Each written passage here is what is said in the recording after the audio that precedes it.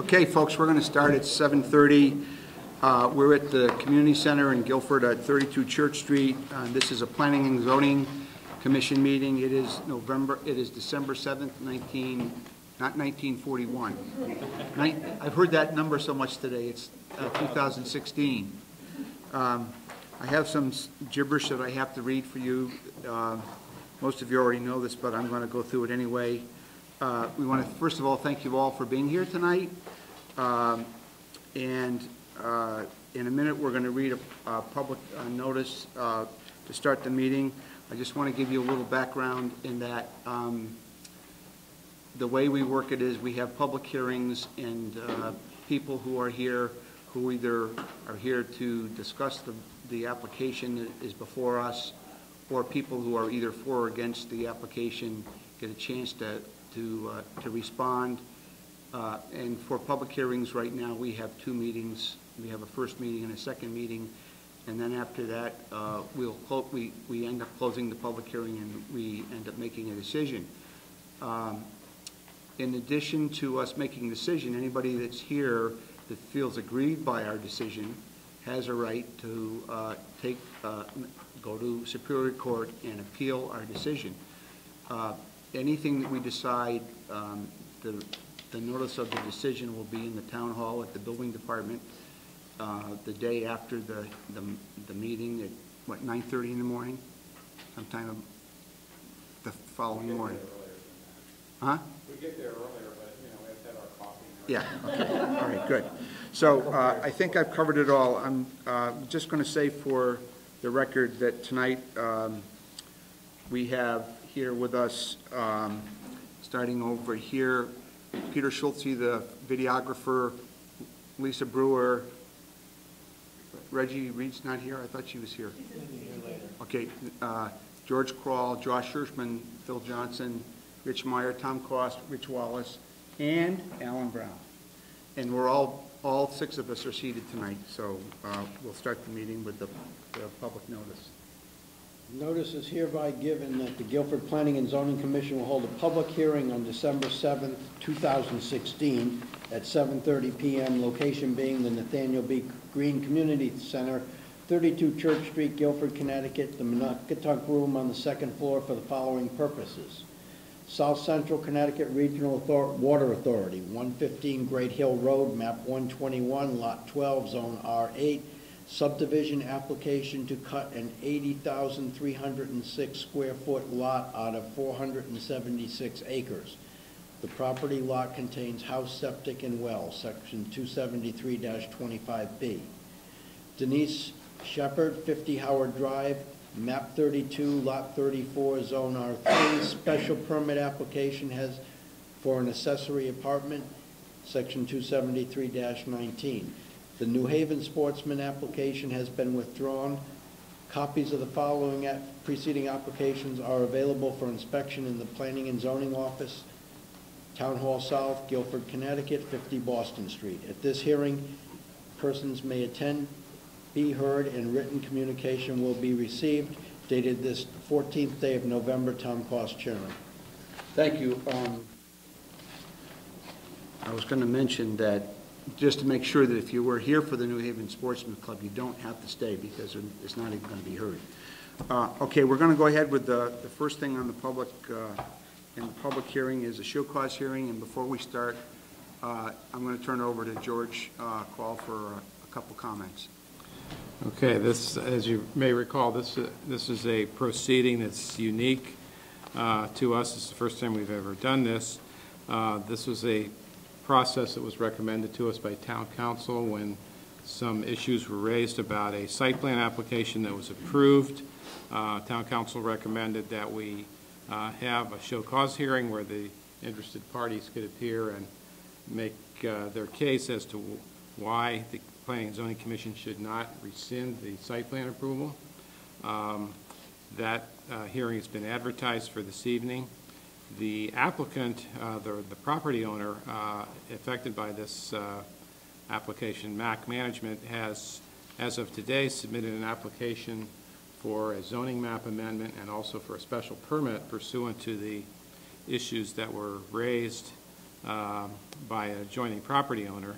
And in lieu of that, after discussion with town council recommended that the commission consider tabling or continuing this hearing to a future date, after which the applications for zoning map amendment and special permit have been considered.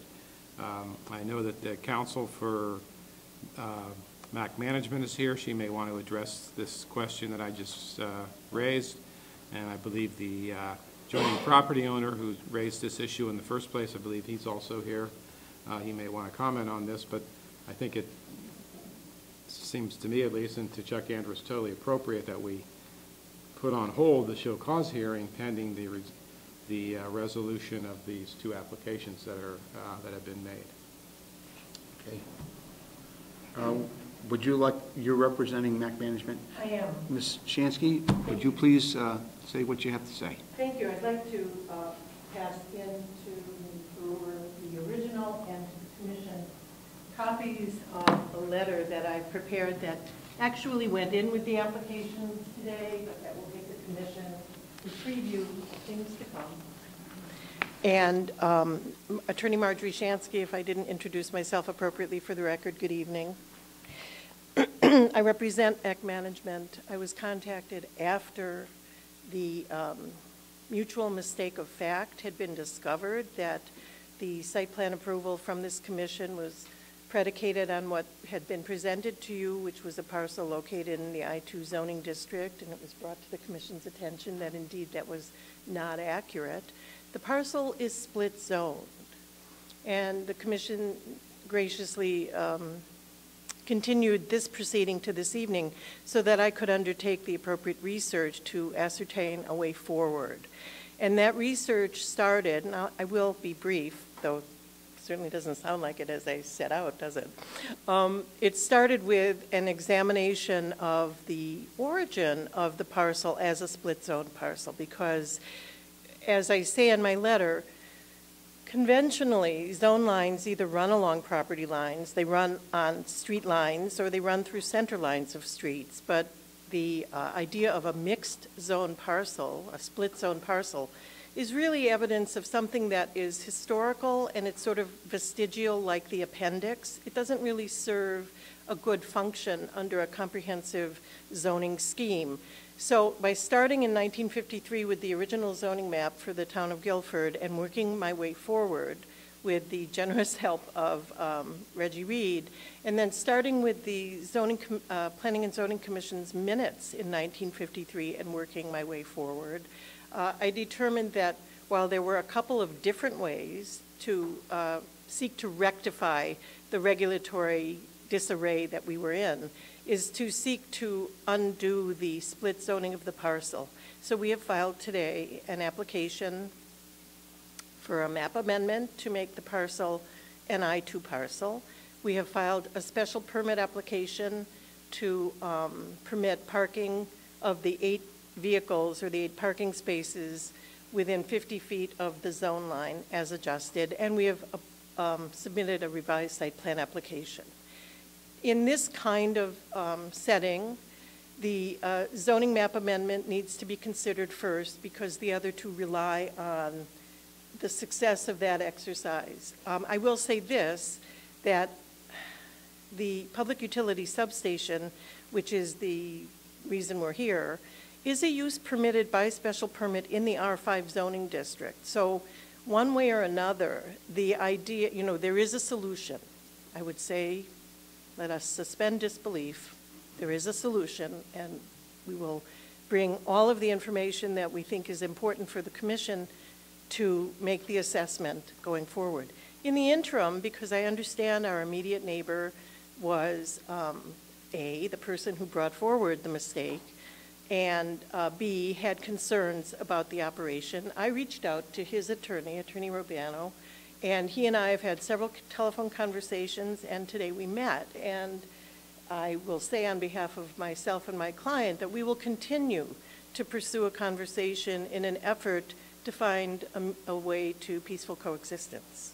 So with that, I would respectfully request that the commission at some point determine when you will officially receive, and it seems to me that you're going to probably officially receive the applications filed today at the December 21st meeting, and then set a public hearing date, and we'll do all the appropriate notices, and perhaps keep our proceeding this evening condensed, although it may be too late for that, based on my own comments. Do you have any questions? Anybody? Well, before we go on, do you have any objection, I'm assuming, can you just introduce yourself briefly? Yes, sure. And then, Attorney Matthew Buvano, I represent Colin Ritz. all right. Do you have any objections to us continuing this show cause hearing until after we've received and determined the other applications that have been submitted? My client and I aren't right now aware of the exact timeframes that are involved. I think I just heard December 21st would be when the applications are first considered and then sent out for notification. Notice is sent out, or that's probably going to happen before that. So what is the 21st going to be? 21st is the next meeting of the Planning and Zoning Commission, All right. at which point the commission will receive the application to amend the zoning map. They'll then set a public hearing date for considering that, which would be 4 weeks hence, which would be the third Wednesday in January, whatever that date is. That's when, 18th. That's when the hearing would be on the zoning map amendment. If the zoning map amendment, and there would have to be, by our regulations, there has to be 2 hearings. So there would be a hearing on the 18th, and then there would be a subsequent hearing on the first Wednesday in February, whatever date that is. And then the commission could make a decision on the zoning map amendment. If they were to approve the zoning map amendment, as I understand it, then the applicant would submit a site plan application pursuant to the industrial zone. If that site plan application would then be considered, there would be no public hearing required for a site plan application. It would be considered within the next, probably at the next meeting of the Planning and Zoning Commission, which would be the third Wednesday in February. We're probably losing track of all of this, but that's the approximate time frames that we would normally work on. If the zoning map amendment is not approved, then the ball would be back in the court of the property owner, MAC Management, and they would have to decide what they want to do. And so I can't really predict what would happen after that. But that's the likely time frame, at least to the extent we can predict it right now. So we would continue this portion of the process, I guess, the show cause hearing until after, so probably until March. That's what it would seem as though the time frame would be like. So that would be the... If I may suggest, and I don't mean to interrupt, the idea of the show cause hearing, which is certainly a means to have us all convene, doesn't appear in your regulations, doesn't really appear in the statute, but here we all are, so that's a good thing. I would equate it to, or liken it to, the incidents where a cease and desist order is issued because somebody's violating something, and their remedy is both to appeal the cease and desist and to seek the zoning relief that's necessary to regularize whatever is amiss. And those can travel together, right? You just do the affirmative relief first, and if that's successful, the other one falls by the wayside. I would also say in connection with that, that we did file all of the applications today, and that for public hearing efficiency, they could be heard at the same time. It's just that the special permit could not be decided until after the map amendment was. So it may not extend quite that far in the year, subject to Attorney Andrus examining the process. We'll keep it as condensed as possible. The show cause hearing is, as Mrs. Shansky just mentioned, Ms. Shansky, we've never had a show cause hearing before. We've never done that. We don't know exactly what the time, there is apparently no prescribed time frames associated with that hearing process. Basically Chuck Andrus told me on a phone conversation yesterday that we could basically continue that as long as we want to until it appears ripe to actually make a decision on whether or not the commission should revoke the site plan approval. Understood. So as far as an objection to moving forward on that schedule, I know my concerns that my clients have are that it seems as though the activities on the site as they currently exist are what have presented him with the concerns he's started since July. So that's been ongoing for over 4 months. That activity level, the usage pattern, it continues to be a source of discontent for my client. And to answer your question, whether we would object to this further show cause hearing postponement, and so as Attorney Shansky so well articulated, so the process can take effect and maybe we can actually come to a resolution across a number of these issues, we wouldn't have a problem with that. My concern, though, is that the activity on the site increase in ways that would continue to be problematic for my clients. They shouldn't be ongoing as they exist. Right now, we have non-conforming use on the site for the property in ways that affect the neighbor who's not supposed to be affected that way. And not that I have any ill will towards Attorney Shansky's client, nor does my client have any ill will towards him. It is the activity on that site that is problematic, so I want that to be clearly understood and noted on the record.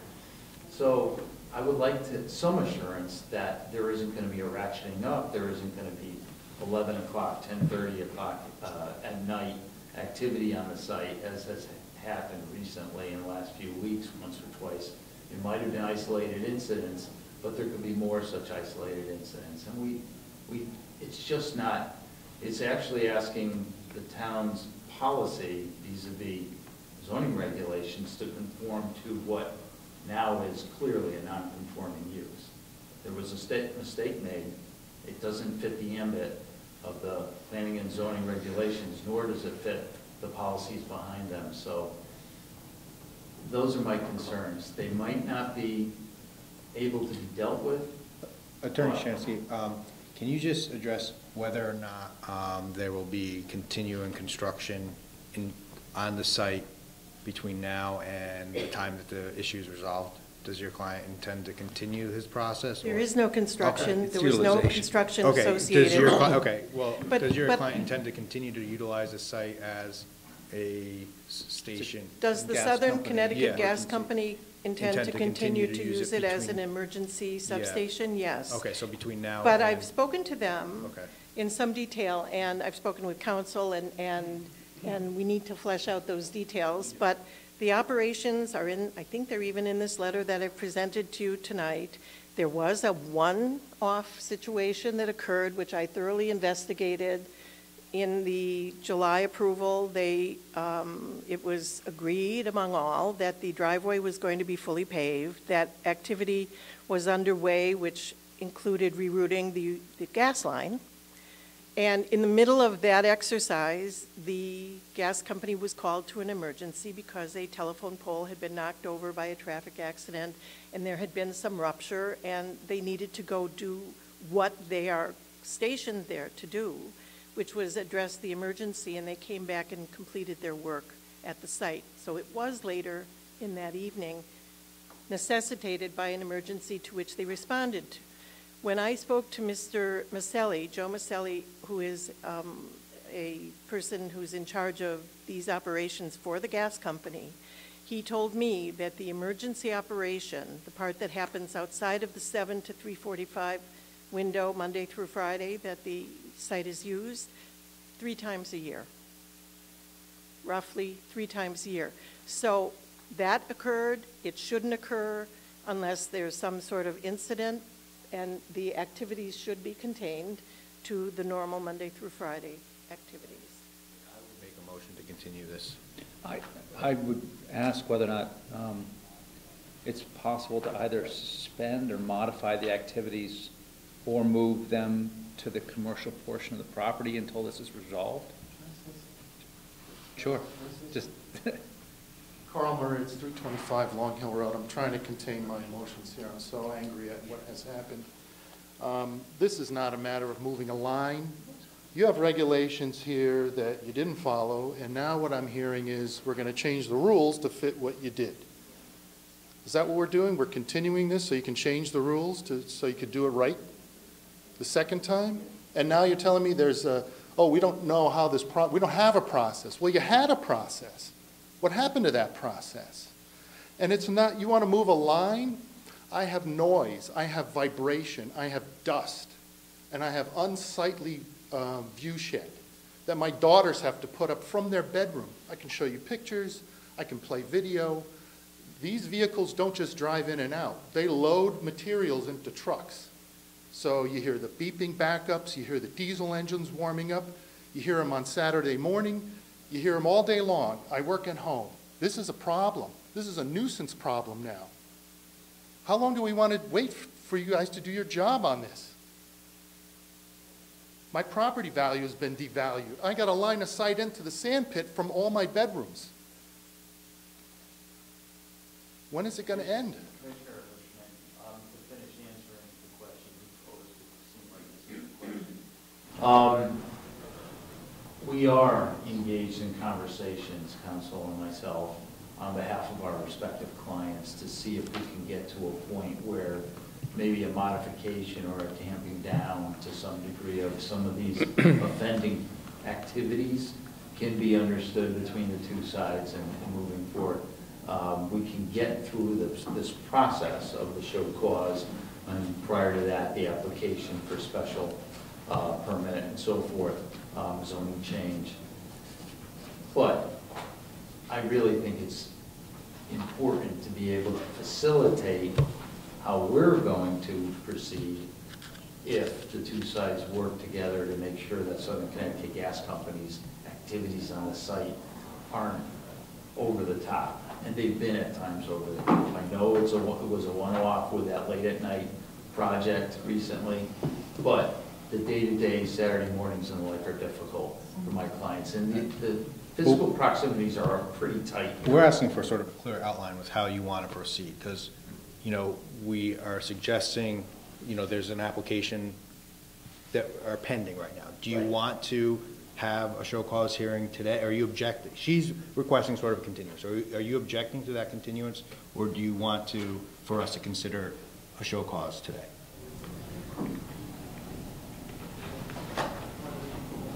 My feeling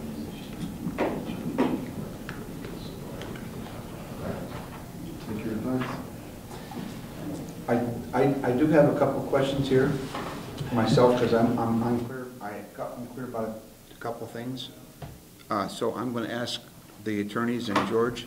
First of all, I see two things happening here. One was that the lot line should never have been where it is, because the standard in Guilford is that we don't have zone changes in the middle of a piece of property.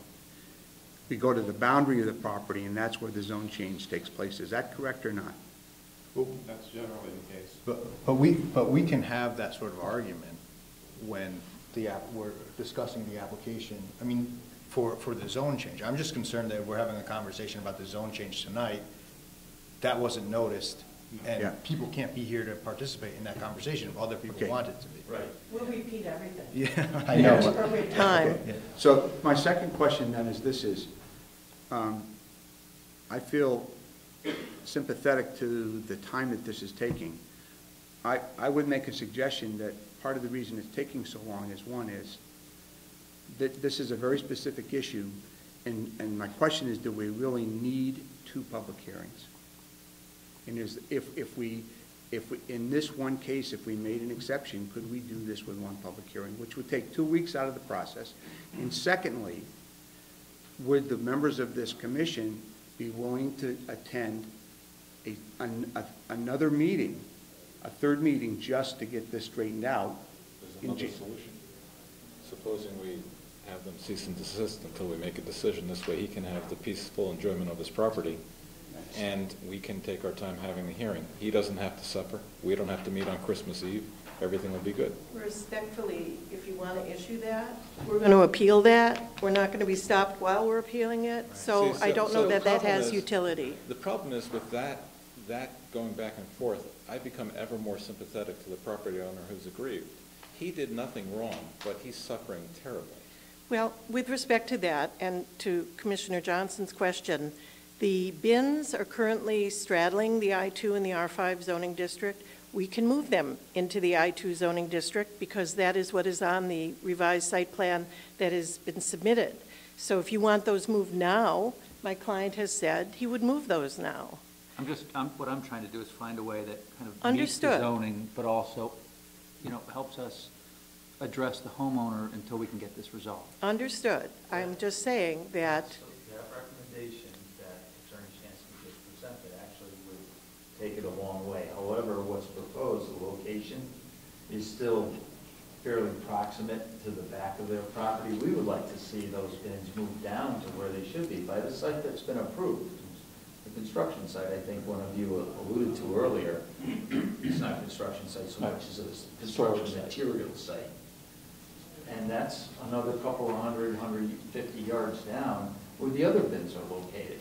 I don't think it puts SEG out. I don't think it puts Mr. Larkins out. it has logistical issues associated with it, and it was examined.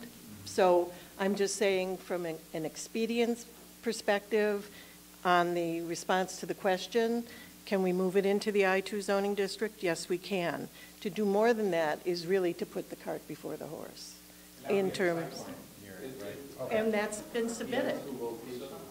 Is there not a required 35-foot buffer zone from the residential into the I-2 that would prevent it from being where you're talking about? Yes, but the point of, now this really is getting into the substance of the applications that have been submitted. We're here on the issue of show cause, which again I would say is not an animal that is frequently found in the jurisprudential forest, as some of the judges eloquently say in the cases.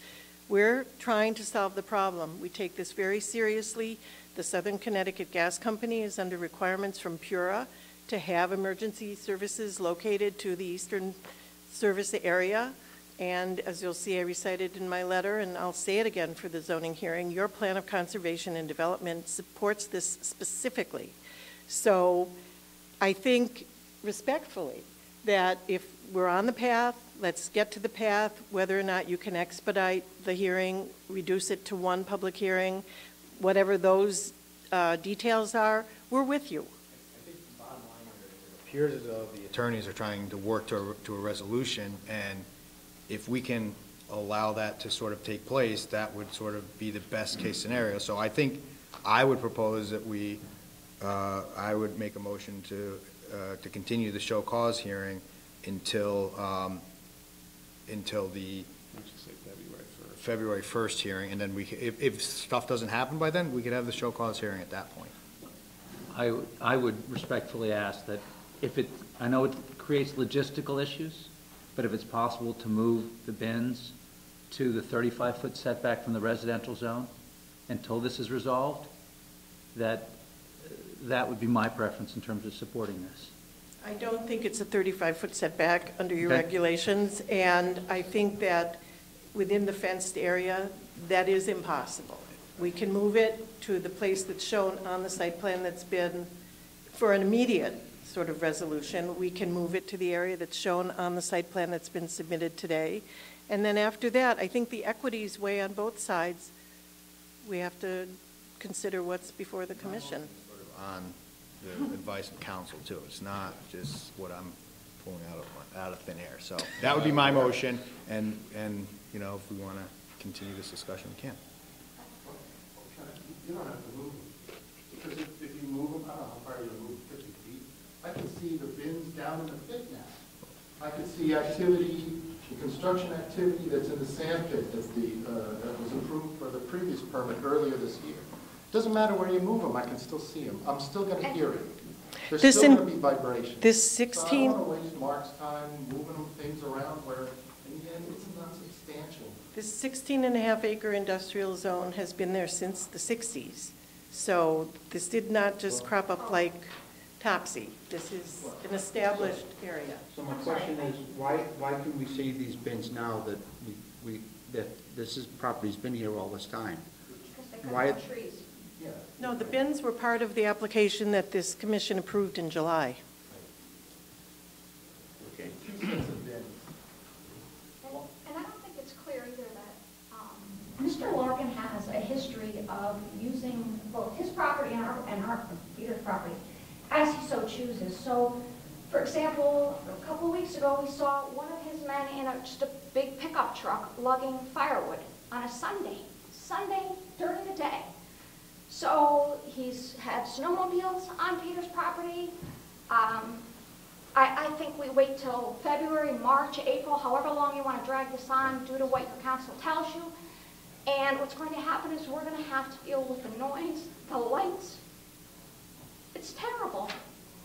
My fiance's taking time off of work to be here tonight, a job she had to take so we can afford an attorney to do your job. I live in a historical home. Check what your development plan says about that. I'm the brand of Guilford. Do you I know how bought much my work wedding it dress takes? here in Guilford. We shop local. We live here. I got a bird's eye view of a porta potty. Are you kidding me? If we could anticipate that we'll have some level of good faith efforts to work things out over the next few weeks to a month max, to relocate these bins to a place that will functionally serve everybody's best interest to the extent possible, perhaps to relocate the porta potty, which is in clear view of the kitchen and living room area. My daughter's best. This is even, despite the fact that there's an 8-foot fence there, which is a wooden, view-screened privacy fence. It doesn't matter. All these pieces of equipment, these items for a commercial property, industrial property in this case, are in plain view and proximate to my Half client's of these violations have nothing to do with where the zone boundary is. That's exactly right. Virtually the entire. So you want to argue about that? In the meantime, I'm going to put up with the rest of In it. any event, I think council has shown good faith to work with us, and if I can be assured that we'll continue in that direction and make some remedial measures in the meantime, I think then this process can move forward as well. So you're comfortable with this recommendation? I really don't see there's any way around it. There isn't. Because we can end up with a cease and desist that's appealed, and then it becomes more of a court matter and becomes less practical for resolution. All right, so everyone agrees at this point. You didn't get a second. But I do not have a second. I would just like the record to show that many of the conditions that have been complained are circumstances on the site. They are not violations. So does anybody want a second? I'll second. Okay. I have other discussion. Okay. I'm not often without words, but we have failed this property owner terribly. We have failed our responsibilities of protecting the value of property and protecting their quiet enjoyment. And I agree with the property owner that we are changing the rules to meet what has been done. And while that may be within the letter of the law, and I certainly What I rules have we acknowledge- changed? Well, You're well, saying we're we gonna changed, move- what rules we're have we gonna- changed? What's being proposed is to move the zoning line to match up to what's been built. Well, that And- should be done anyway. Right, well, And we I'm also not- might not approve that. Richard, we're also benefiting the property owner because they don't have the opportunity to appeal this to Superior Court at this point. So if we weren't having this hearing, I don't know what else the property owner would be able to do. And this hearing isn't something that we typically do. So we are taking, Josh, we're taking I great agree. steps to try to work with the property owner. And maybe the property owner would be able to sue the town for making this mistake. I don't know. I don't know how it would be undone. But they missed their opportunity to appeal this to Superior Court. So we are trying to protect the property owner, but we have to do it this way. And whatever comes out of it, well, that's what the results will be. I will acknowledge that the lawyers before us, yourself included, look at this one way, and that's from the legal view, the legal standpoint. I look at it another way. My job is to protect them, and I failed them. We are protecting them right now. Okay. Like I said, I acknowledge that you guys have what's going on, you have the control, you have the words, you have the knowledge. That's great, we'll do it your way. But at the end of the day, and I'm not going to vote to support this because I feel like I have failed them. I feel like this commission has failed them.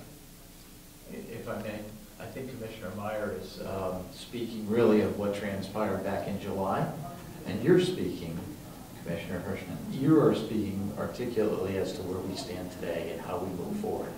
We understand that. Attorney Shansky and I have been, for the last 3 weeks, trying to figure out the best way forward. I think we've articulated as best we can tonight under difficult circumstances, emotions are running high, but if I can be assured that we'll move forward with your client in a way that my client can feel as though he's being heard and sufficiently address some of his concerns, then I do think we can get to where we need to be from the next.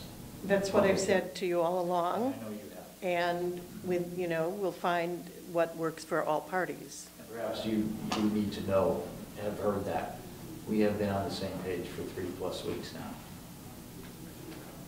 I don't know about what page you're on with that gentleman right there, isn't on the same page as you are. I would prefer to. Well said, Alan, well said. With her, I like this Alan. gentleman right here sounds like he has no interest in what you're saying. He doesn't Well, want he to must be see, he curious. doesn't want to see I'm just anything. thinking I gotta write the checks for this. What? I have to write the checks for this. I don't know what we're looking with, I have to go with my advice of counsel. yeah, I mean, you're trying to protect us. You put us in this situation by granting a permit that, even the fence, something as simple as this big giant wooden fence, it's above, he needs written consent from us, he never got it. And we have said right along, we will reduce it to 6 feet. We'll do it tomorrow if that's what Mr. Moritz wants. But it's a topic that we've been discussing.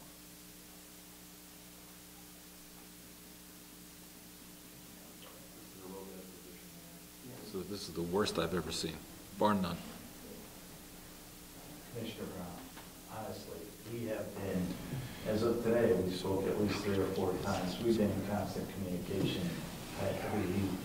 And it's a tangle. It's a ball of yarn, you pull on it a bit and it gets all over you. And that's what we've been dealing with. There's no easy answers. There's no easy solutions to this. Whether or not it sounds like I'm articulating the best interests on behalf of my clients, trust me, we've been working feverishly to find a way through this, start that.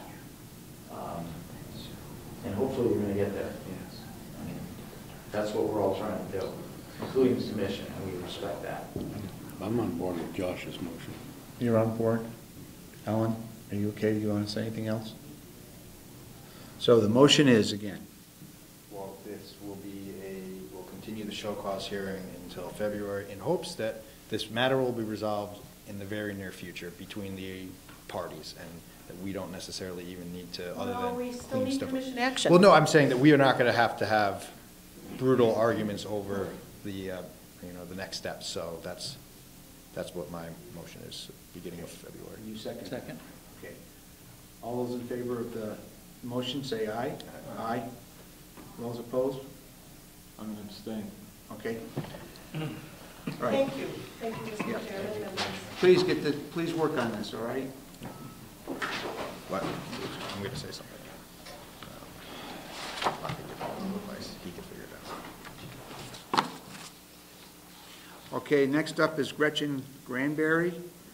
Do we need a motion to close this portion? No, we don't. No. Gretchen Granberry, 982 Leeds Island Road, map 12, lot 18-1, zone R5, special permit, application home, handicraft industry studio for sewing, 273-79,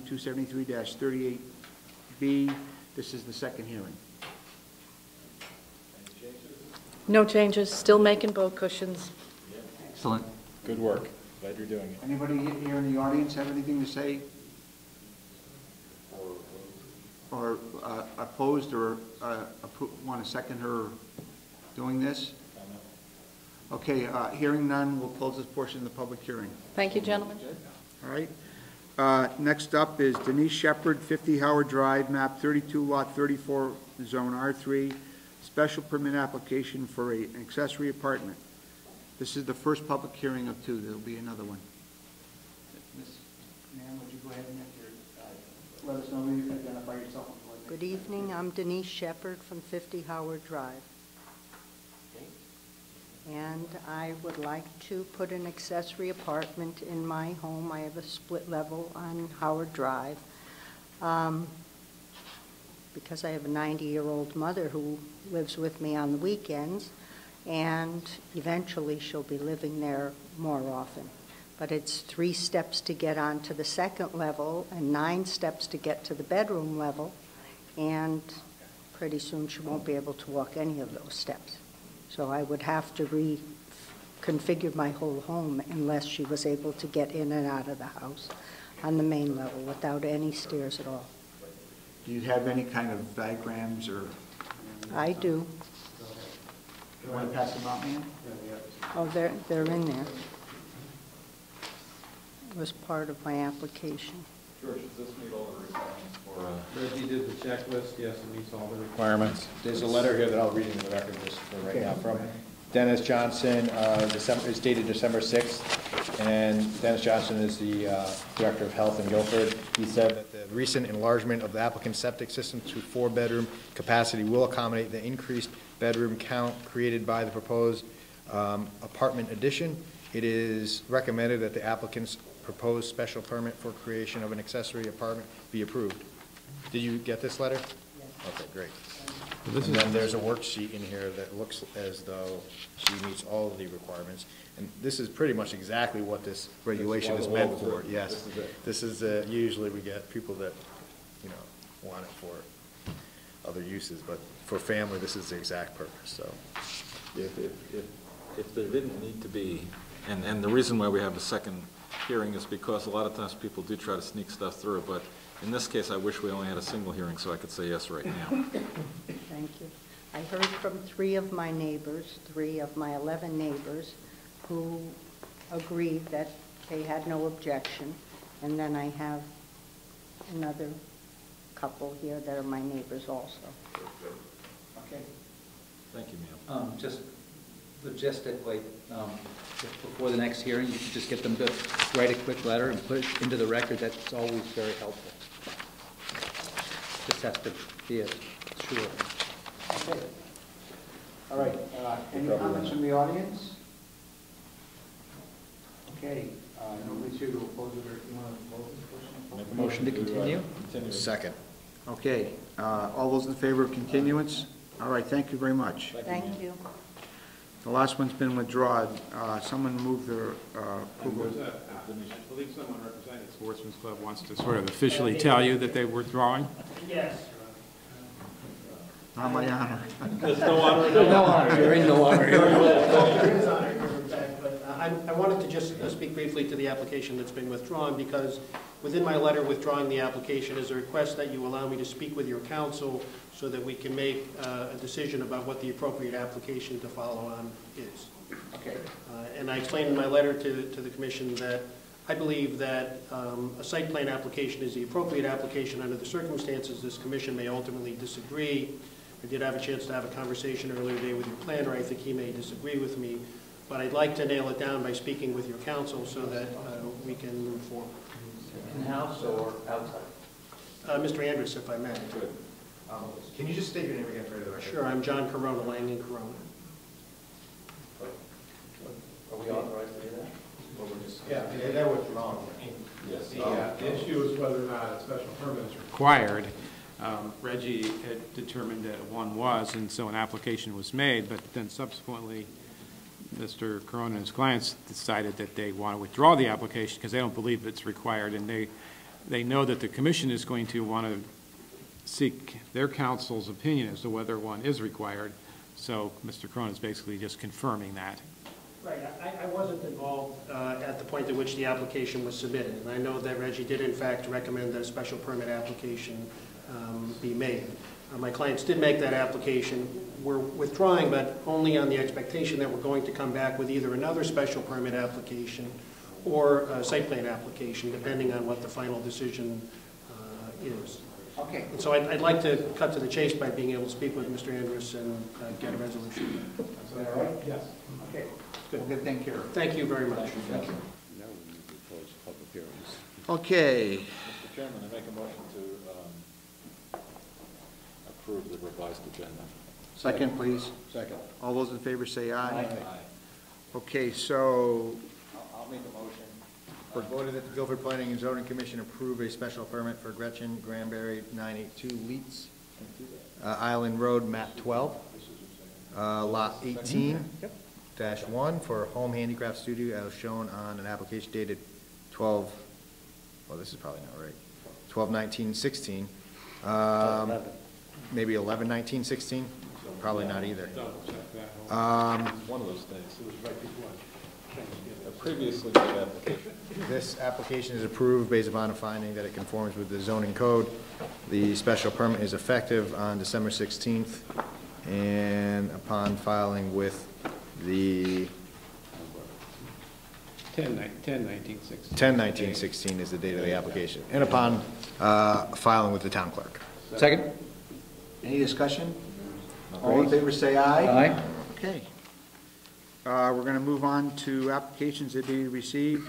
Coastal Area Management Site Plan, Joseph Gertner, 20 Beach Road, map 13, lot 22, R4 4086-10, zone RS2, Coastal Area Management to add a deck on an existing cottage, 273-91, receive and set a public hearing. So moved. Second.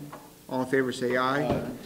Martha Buck, 280 Leeds Island Road, map 19, lot 15, zone R-1, Coastal Area Management application, build a new deck, freestanding 23 by 11, 273-91, receive and set public hearing. Second. All in favor say aye. 10 Long Hill Road LLC, 10 Long Hill Road LLC, road map 45, lot 14, zone C2, Coastal Area Management and Site Plan, revision change for use from retail to professional offices and site improvements, 273-91, receive and set public hearing date for 1/4/17. Second. All in favor say aye. Okay, we'll move on to zoning amendments. Branford Jewelers, 2772 Boston Post Road, map 83, lot 25, ZR-8 zoning amendment, request to amend TS3 zoning to residential density of 5. They want to try and get more on the property. Zoning to residential density of 5 units per acre. Receive and set public hearing for 12/21. Second. I can't support this. All in favor, say aye. We're not approving the zoning. I know. This is criminal. Okay. Subdivision is next, D, Sun Creek Development, Cherry Street and North River Street, map 47, lot 77, zone R1, subdivision 3 lots, receive. I know where that is. That's right by your house, isn't it? Yes. That's the hill. So did someone move this? What are we receiving it to do? Receiving it, but I guess there's There's no no date. date? Just to receive it. Okay. We had a second on it, so We can receive it. I motioned it, but I didn't hear a second. second, someone? I'll second. All in favor, say aye. Okay, other. Get Reggie on this first item. The second one is this is the easement that is part of the plan that you approved for the Metro Cooch. In order for the town to accept this easement, it has to go to town meeting, and that requires an 8-24 referral, which is what this is. Is there a letter that needs to be read, or just make a motion? Yeah, I think you have a motion on that. And a letter. That's not the letter. Explain to me what the, That's not the letter.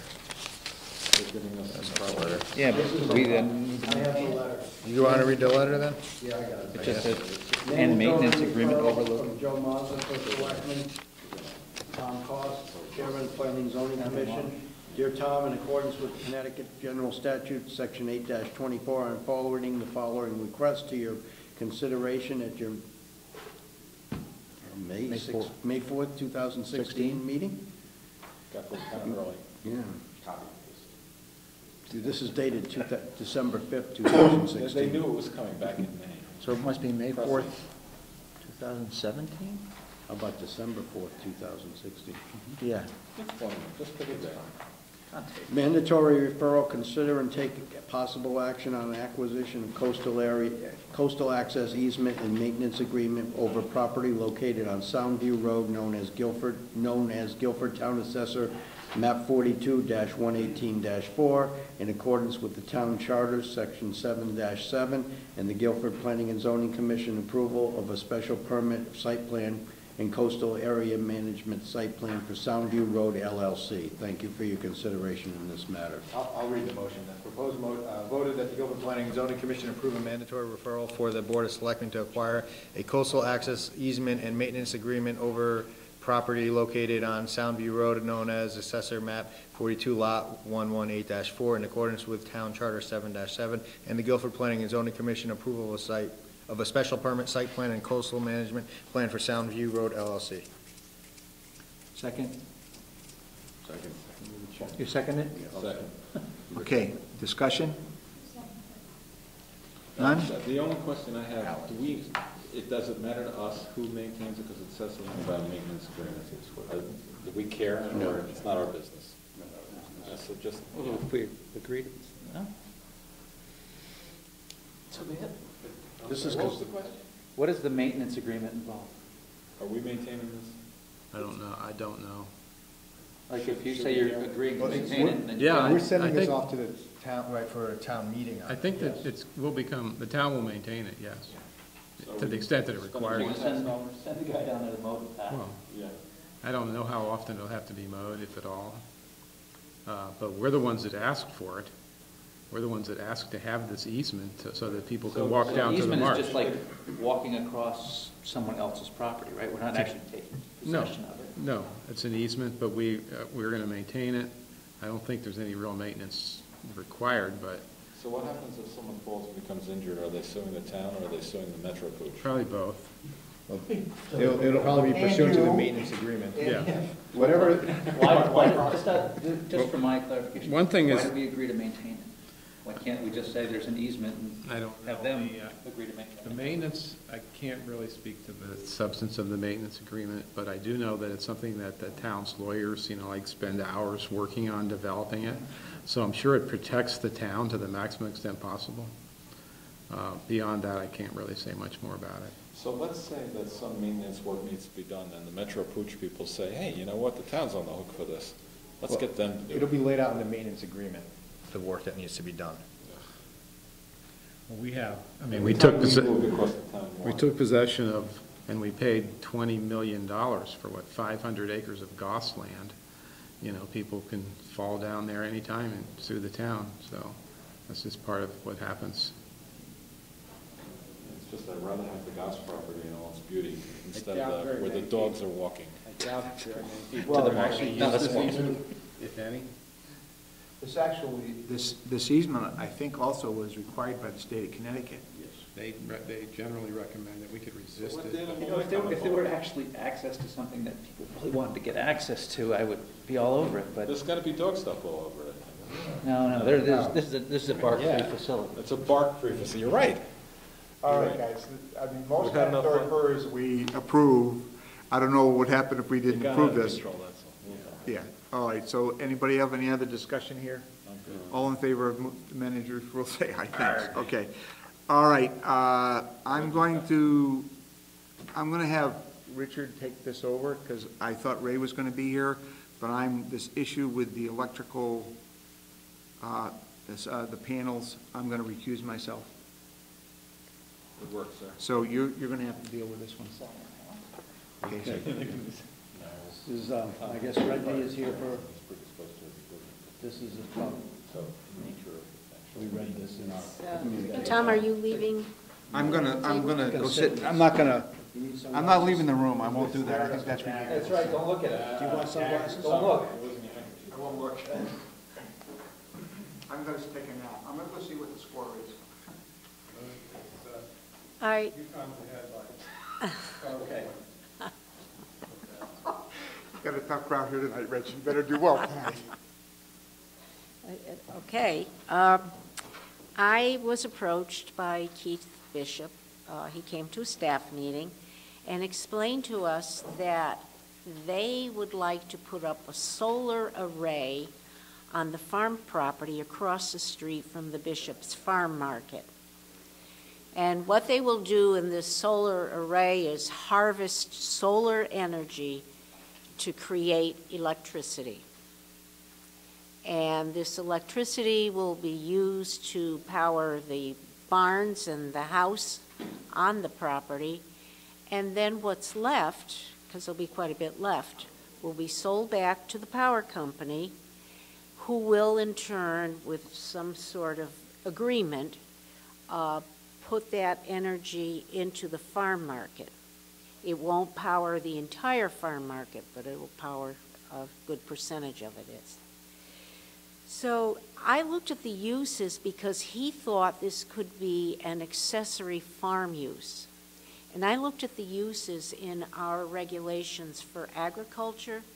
We talk about buildings and structures and farm stands, but there's nothing about harvesting electricity on residential property to be fed to commercial property. I can't give him an answer, and so I leave it up to the commission to decide if this is an accessory farm use. Yes. What street is it across of? Is it across US Route 1 on that side, or is it across Long Hill by? US Route 1. I can show you a diagram. Do we also know what it looks like? Like, is it terrible or is it small? This is... Can I ask a question while you're explaining too? yes. Isn't Connecticut a net metering state? Yes. So that means if I put solar panels on my house and I generate more electricity than I can use, no. They only go to the amount that I use. I can't make any money on the deal. I was part of this explanation of this. They have there's a special provision for farm use where, in effect, you can do what you said you wanted to do at your house, which is create electricity above and beyond and then sort of sell it to yourself for farm purposes, agricultural purposes. It's a special provision of the Connecticut law. I don't know exactly what the terminology is, but it allows them to do what you wouldn't be allowed to do. If Connecticut didn't otherwise have a law that, I guess, didn't otherwise do this, though, the alternative would be, right, that all these residential homes that have these solar panels would be sort of selling back the extra energy back and making money on that. Well, I guess the question is the house in the barn a residential property? Yes. Or is it it is? Yes. It's in a residential zone. It's across the street from the farm market. It's zoned R5. So I guess I'm still confused as to how, and help me out, how they're selling the electricity in excess. Because it's a farm. I thought it's residential. Well, they're proposing to do it because there's a provision in Connecticut law that allows farms to do this, and no one else is allowed to. So if I set up solar panels as a farm on my property, I can do it? If you had a farm. Yes. And then you had. Apparently. I think that you have to apply, there's a whole, you could go on like, I think you have to have a certain amount of acreage and like do something on that acreage, and then they come out and they check it, and you can. Unfortunately, Reg, But you're going away from the question. Yeah. Sorry. The question is this is it.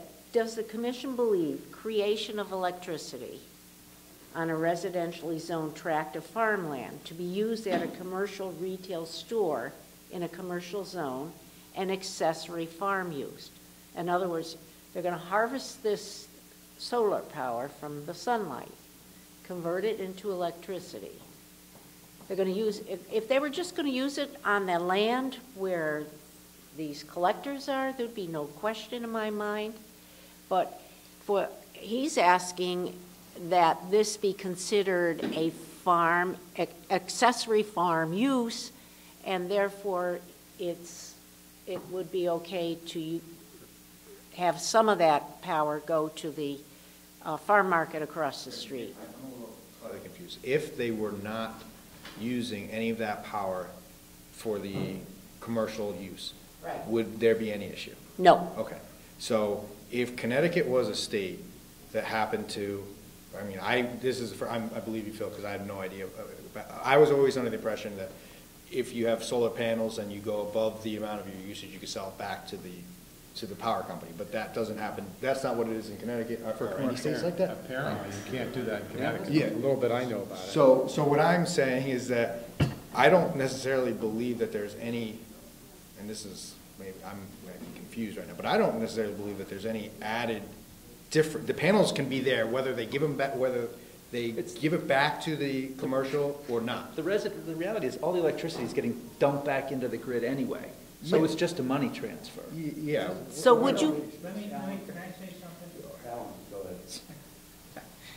I kind of looked at this all day long, and I'm trying to figure out why we have solar panels on the farm side and not on the other side behind his commercial building. And I think his reasoning is that the property behind behind those barns up on the hill is a rock pile. It's not good for vegetation to grow, so forth. So he saw a chance to put something there to profit by it. And by doing that, he wants to transfer that power. Basically, he would love to just transfer it right over to the other side. But he can't do that. He has to go through the power company, so that's what he's doing. He basically is trying to utilize the piece of property that he can't utilize on his farm now and get a benefit from putting those solar panels in. That's what he's trying to do. There is nothing from what I saw in here. I'm new at this. There's nothing in here that says that he can or cannot do that. But I was looking at the section in the book, and there's a section where they start talking about that 244 section, and it starts talking about produce and things you can do on a farm, what you can sell. So we could put a little piece in there that'll allow them to use this piece to transfer that power in our own town. He's just selling it back to the electric company anyway, right? But right now, the town of Guilford doesn't allow that, right? It doesn't say you can, it doesn't say you can't. So to kind of cover our back door, I thought maybe we would just put in a little section there that says that he can. I think, let me ask Reggie this one too. Are we just basically coming here not because of the power, but because of the use and the structure itself, the panels? My question to you is, do you believe the harvesting of solar energy to convert into electricity is a farm use? An accessory farm use? Why do we need to make that decision? Why can't we just say that these solar panels are permitted on this property? I mean, I don't know why we need to say any further. Well, because then it would never become an application to the commission. It would just be a building permit application, which if you agree that it's an accessory farm use, I could sign off on that it conforms to zoning, and that's the end of the story. But let me read you, you all got this, and you may not have had a chance to look at it. But in Keith Bishop's notes, he says, per section 16-244 UE of the CGS, agricultural VNM, which stands for virtual net metering solar system, was approved by PURA for agriculture purposes. So therefore, he's thinking that this is an accessory farm use. I can say without a doubt, I believe that harvesting sunlight is a farm use. I mean, that's just what my opinion is, at this point. Well, then that's the end of the question. I mean, Reggie doesn't want to, this is a fairly substantial facility, and Reggie doesn't want to sign this building permit when he applies for a building permit indicating it has zoning compliance without consulting with you first, because if somebody were to complain about this fairly large solar field and say, hey, how come you approved this? She wants to be able to say, well, the commission interpreted the regulations Well, to so allow let this. me, let me ask a question to you then. Are these solar panels considered, you know, in the property coverage area setback requirements? And Setbacks, yes. They have to meet setbacks, but they don't count for lot coverage because they're pretty slim. They have to meet height requirements, right? They can't be higher than, whatever, 35 feet or 45 feet. Yes. All the structural on the ground. it sounds like they don't meet the structural ones, because they're not, they're structures, but they're not buildings. Is there a reason why neighbors would find this offensive? Well, if you look at the lot, it'll be over an acre of solar array on the property. So, okay, so let me ask you a different question. If we say yes to this, are we saying yes to this in many other places in Guilford? If there was a 500-acre lot, If for it's example, a- there was a 500-acre lot. Apples? That someone owned that was cleared. We are saying that you could make that entire lot solar panels, and that would be used. That would be an ancillary farm use. But I don't think that we could say no to them turning that into an entire solar panel field anyway. They just won't be able to do anything with that electricity. So that makes no sense. I mean, you know, obviously none of us want to see Bishops go away and the apple orchard become a solar field because we like the look of an apple orchard. But and again, I am woefully uneducated on this, he can make all the electricity in the world, but he can't sell it for a profit. Is that true? He can, I guess, under this farm, Yeah. because of this No, farm he can provision. only use it for his own, So on he's his own not property. gonna be able to- And that only for agricultural purposes. He can't use it and sell it to, you know, the gas station next door. It can only be, based on the special rule that Reggie just referred to, that allows this net neutral metering, or whatever it's called, only in the case of agricultural uses. That's the only case under which this is allowed. Under which he's allowed to go greater than net metering. Basically sell to The power company then credits back. To use it for his farm. It's on his And property across the street. The question about lot coverage, the parcel that the solar collectors would be on is 8.75 acres, so lot coverage would not be an issue. Can I join in on the conversation? I had to, for the record, Brian McGlone, I had the opportunity to sit in with Reggie and George on this. The way I understood it, first of all, on the property where it's going to go, you were right that it's on a kind of a graded hillside, that it's ledge, that he can't do any kind of growing of apple trees or pears or any normal fruit tree or whatever they would normally do. So he's got a parcel of land that he can't use for, I'm going to say, the traditional agricultural uses. If I'm not mistaken, there's 2 or 3 barns even on that side of the road in that area that this will feed and supply. And the house. And the house. About 20%. No, well, okay, he indicated that even the total power generated by the fields will only supply about 60% of his current need on that side of the road, coupled with the farm stand or the retail store, the commercial use. So he really isn't going to be generating any excess to sell to anybody else but himself. So he said it's about 60% feeding the farm stand. So, I mean, he's not trying to sell it back.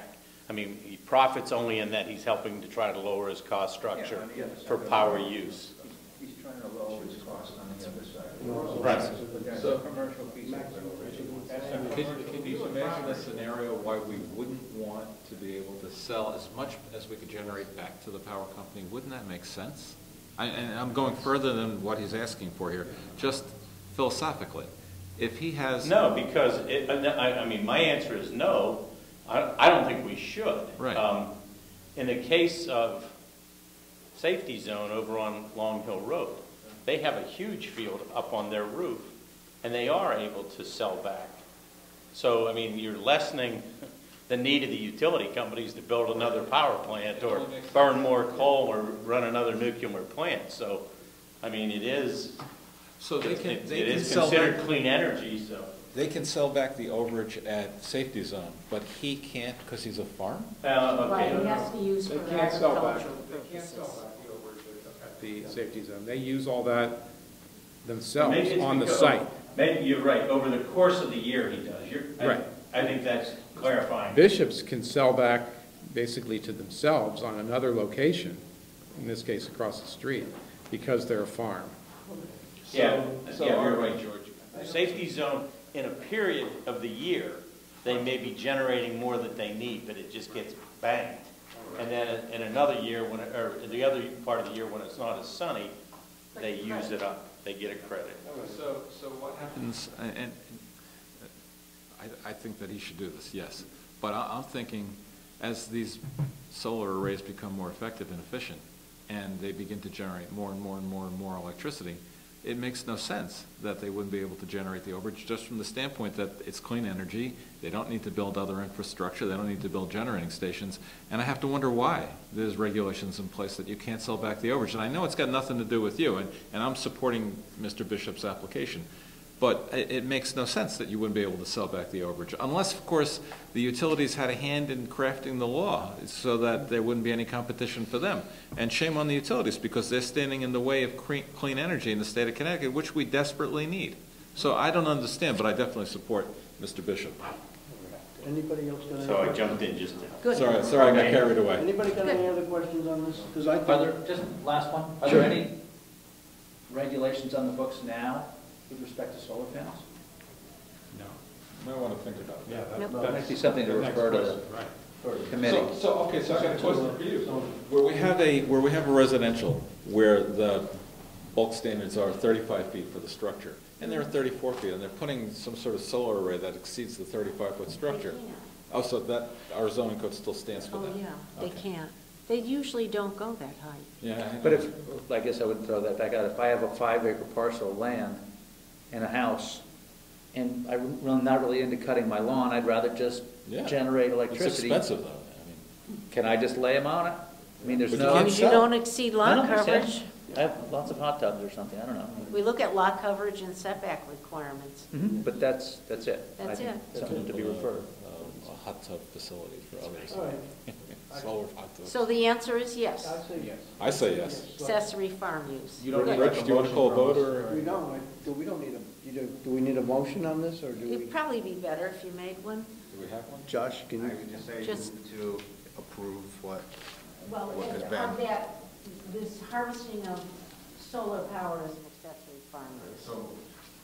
Second. Any discussion? Not too much after this. That's all? So. Yeah. So Thank do I you. follow the process that it's got to go through now? Building permit, yeah. I would, Richard, I would prefer it to zoning, just Well, give should at some point down. Down the line. It's crazy, but. So that when Tom comes, he can set that back. When Tom comes back in the room. He can make, he can. Hey, Tom's back. Hey, Tom. Somebody good to tell see you Tom to again. come in. He's coming to pay the bills. There you go. He's here. Usain Bolt. okay, Insane. insane. Okay, what's next on the agenda? We have the Agricultural Society wants to add An event in May a 20. Faulkner Light Brigade race. Second. All in favor, say aye. Aye. Someone wants Mr. to, Chairman, I make a motion that we approve the minutes of the meeting. They seem substantially correct to me. Second. I agree. Second. all in favor, say aye. Mr. Chairman, I make a motion that we pay the bill to Shore Publishing for $123.19. Second. All in favor, say aye. Mr. Chairman, inasmuch as there's no further business before this commission, I make a motion that we close the meeting. All in favor, say aye. Aye. Okay, see you in 2 weeks. December work, sir. 21st. Thank you. I have 310 panels on my building. And the way you get paid back for it is, I was